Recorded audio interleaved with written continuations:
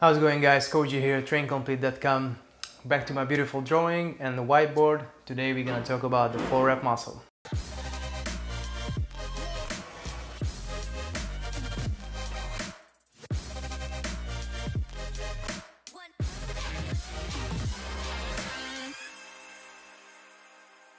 In this video series, we're breaking down different training techniques, what you can apply into a workout. In the last couple videos, we were manipulating the rest period or the load what we were using, and today we will play around with the exercise selection. So in the 4-rep muscle, obviously it's good for body muscle building, but also for strength gains, because in the first exercise you're gonna use a weight that you can do 4 repetitions only, so it's gonna work on your strength. So in the first exercise you do 3 sets of 4 reps. It's gonna be your strength builder. So choose something heavy. Usually it's a compound movement. In the video I was doing a shoulder press, a barbell shoulder press. On the second exercise you're gonna do 3 sets of 8 reps. So this is a hypertrophy rep range. So this is gonna provide a stimulus for the muscle growth. And usually it could be an isolation exercise, or I was doing a W row for the rear delt.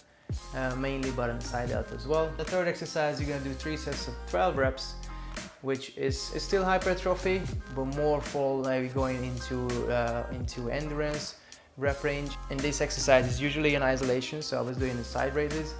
It's gonna provide a stimulus for doing more reps on a certain exercise. You're gonna be stronger in a high rep range. The last exercise is usually an easier version of the first exercise, or something similar. So it's a compound movement again, but it's a really lightweight. We do 16 reps here, which is gonna give you the pump. As you can see, we covered everything. So we're doing really heavy at the first, moderate in the middle, and then high reps at the end. So you get the strength, you get the hypertrophy, and you get the pump at the end.